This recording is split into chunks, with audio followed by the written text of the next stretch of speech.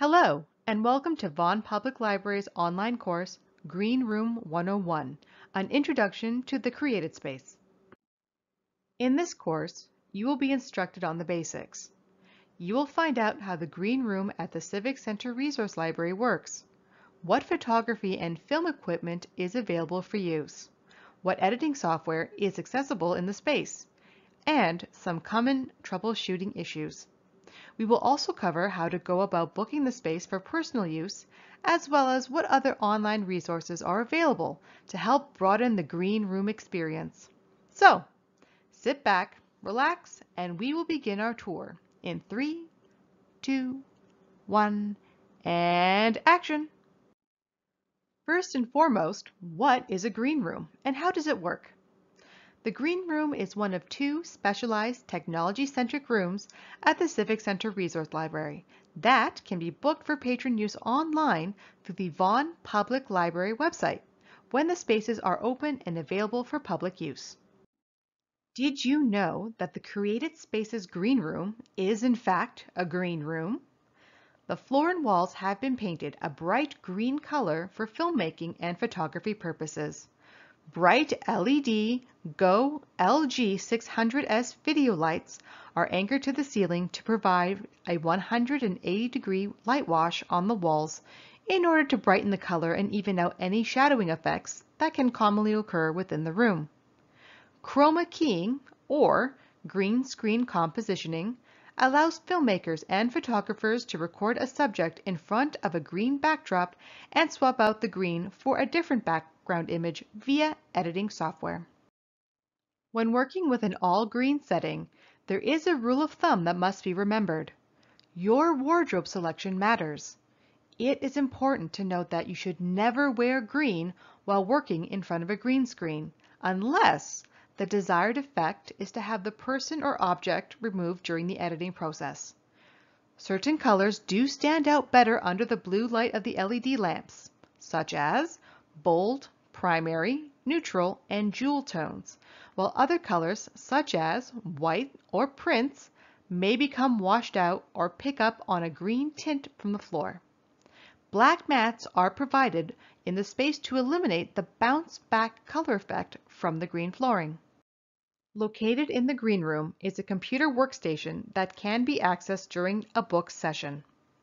The Apple Mac Pro iOS system comes with the following available software programs to meet all of your creative digital needs. Final Cut Pro X is on board for all of your film editing tasks. It is important to note that this program is only accessible through the Green Room workstation. The Adobe Creative Cloud, which includes programs such as Photoshop, Illustrator, After Effects, InDesign, Acrobat, and more, are also available on the workstation. The Green Room houses a number of cameras, microphones, and backdrops to cover all of your filming and photography needs. No matter the skill level, the Green Room has 3 Sony camcorders that are always ready to go. Dash, the Sony PXW X70, is a go-to customer favorite that is small, compact, and easy to use. Big Boy, the Sony PXW X180, is a tried, tested, and true workhorse in the film department. Heavy in design, this camera has been on the filming front lines for quite some time and is great for intermediate level filmmakers. Sophia, the Sony HXR NX3, is our most high-tech camera and is quite the film star.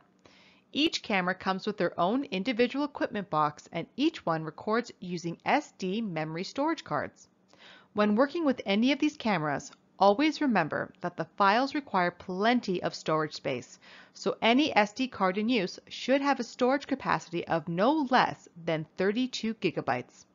When it comes to photography or filming a video for social media, no one does it better than the Nikons. Ike, the Nikon D750 camera, is a traditional standard in the digital photography field. It comes with a wide assortment of lenses that will cover all photography needs, and there is no picture that this camera cannot take. Mike, the Nikon D5500, is great for capturing those close-up candid shots for your social media channels, and it is compatible with the Green Room's wireless lapel microphone. Both cameras record using SD memory storage cards. The green room has one wireless lapel microphone, an ME2 lavalier. It can be paired with either the Nikon camera mic or the Sony camcorder dash. Battery operated with rechargeable AA batteries, the lavalier is a two-piece unit. The first piece, the transmitter, gets plugged into the camera, while the second piece clips at the waist of the person being recorded.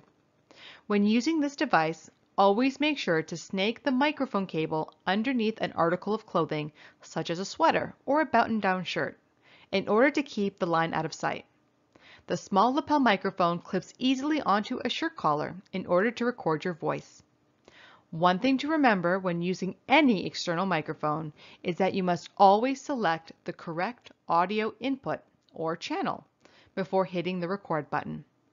The audio channel can be found easily on any device by going to the menu option, selecting audio input, and picking either the external microphone option or channel 1. Another microphone that is available to use is the Rode NTG1 shotgun microphone. This attachment microphone is designed for film, video, and television. It has full frequency response, low noise, and audio transparency. This makes it an ideal boom microphone or attachment microphone for the Sony camcorders. It is easy to use, has an input source into channel 1 on each of the Sony cameras, and does well in capturing surround sound audio. In a similar vein, there is also a portable Rode on-camera microphone attachment for the Nikon D5500 camera, also known as mic, that works in a similar style. The green room comes with 3 extendable LED video lights that are mounted on mobile stands for easy maneuverability.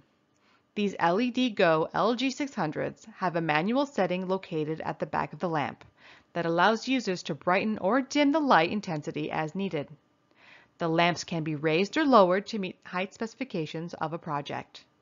Overhead, the same blue LED lights are mounted to the ceiling and positioned to provide a unified light wash on the walls to limit the effects of shadowing in the background.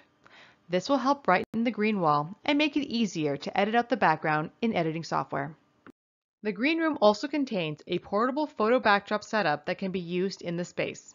The stand is best utilized with a 5 by 7 foot standard placement. This means that the width must be 5 feet across and the height of the stand has a maximum reach of 7 feet. A selection of backdrops are available to use, such as a neutral cloth drop, seasonal vinyl backdrops, and seamless backdrop paper. For smaller scale subject matter, a portable tabletop LED studio light box is on hand that is designed to capture that perfect image of small items, be it for personal or professional use. Here are a few tips and tricks that you should know when it comes to saving your files and troubleshooting common issues. Make sure you always have enough adequate storage space in your digital memory banks for your files. The cameras in the green room rely on SD memory cards to function, and the lowest amount of memory that will give you optimal usage is 32 gigabytes. SD cards are available to purchase at the front desk. It is highly recommended that anyone using the equipment in the green room should use their personal memory cards. The space does have a small selection of SD memory cards on hand if a card is needed, but these public access SD cards cannot leave the space, and there is a chance that files may become corrupt. If using a public access SD card, please make sure to save and back up all of your footage onto a personal hard drive. Uploading files to any online storage service, such as the cloud, Google Drive, Dropbox, or an email, will take a significant amount of time, as the files can be quite large and will need time to render. The green room computer relies on public access Wi-Fi, so please keep this in mind when trying to submit your files digitally. Please note that any files uploaded to the green room computer are deleted within 24 hours. Here are some common questions asked about the green room. Regarding recording audio with the Sonys or the Nikons, always make sure to double check your inputs. The microphones must be plugged into the appropriate input or the channel, and the audio option must be engaged in the camera's digital onboard audio selection. This can be easily accessed through the main menu list of any of the cameras by using the main menu button located on each camera. Always check to see if the SD card has been correctly inserted into the memory card slot. Sometimes, cards can become accidentally locked if the small gray tab on the left side of an SD card has been engaged in the lock position. You can tell if a card is locked if the gray tab is lowered beside the lock icon on the card.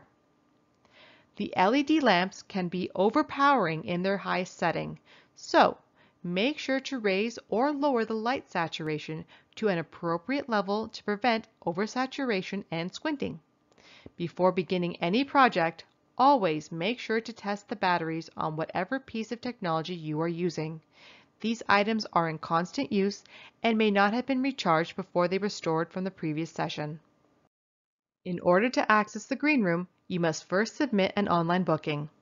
This is a simple, straightforward process that will only take a moment to do. Please note that online bookings and physical access to the green room and other created spaces is not available to the public at this time, in accordance with the health and safety guidelines of the library. All bookings for the green room and the equipment are done online through the Vaughan Public Library's website at www.vaughanpl.info/shareit.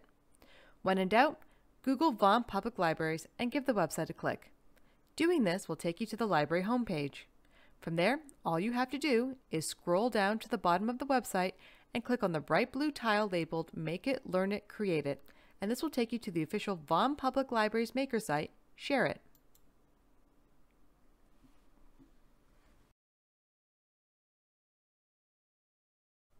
Select the booking options at the top of the page and scroll down to fill out the request form that will ask you to select a date, time slot, and other relevant information before submitting your request. A booking confirmation will be sent to you via email within 24 to 48 hours. You will need a valid library card in good standing in order to book the space. First-time users will be asked to sign a customer agreement form that covers all of the rules of the creation space. This form is to be submitted to the library staff at the start of your first session. Due to the impact of COVID-19, the creation spaces and equipment will be unavailable and no bookings will be made until further notice.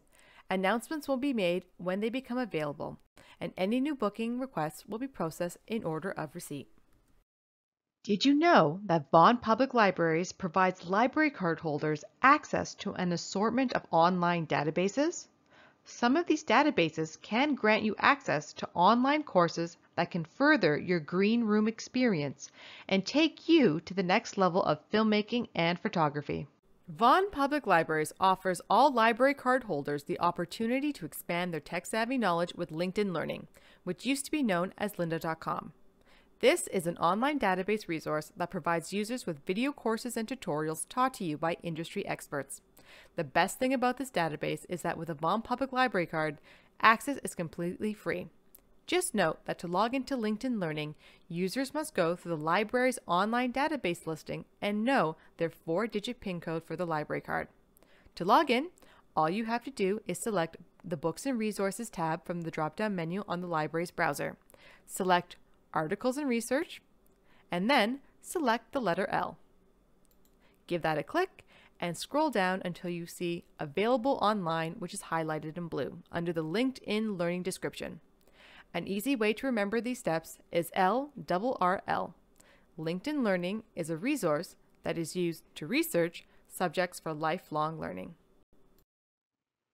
Here is a list of just some of the courses that can be found on LinkedIn Learning. An Introduction to Photography with instructor Ben Long is a great way to jump into the colorful world of photography for anyone who has ever had an interest in the field. Video Lighting and Grip Basics with Mark Gray shows you everything you need to know about how to work with lighting and set up your space for that perfect shot. Learning Cinematography, One Narrative Fundamentals with instructor Bill Dill gives you an in-depth look at filmmaking and shines a light on everything that goes on behind the camera that you may not have known. Final Cut Pro X Essential Training with Nick Haraz is a complete overlook course structured that will teach you the ins and outs of Final Cut Pro as the go-to editing software. Remember, these are just a small handful of courses that are available on the database. Spend some time searching for the topics of interest to find courses and trainings that are right for you.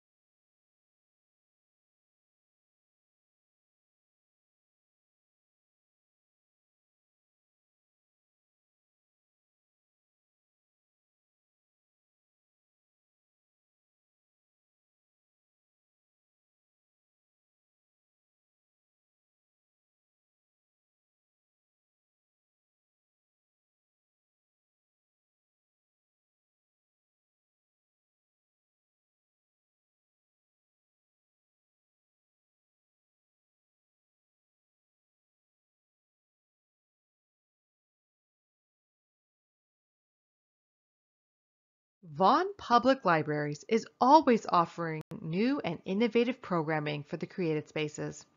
Make sure to check the library's Eventbrite page and the online What's On program guide on the library's website to find out what is going on and to sign up for any events that you might be interested in, as space is often limited.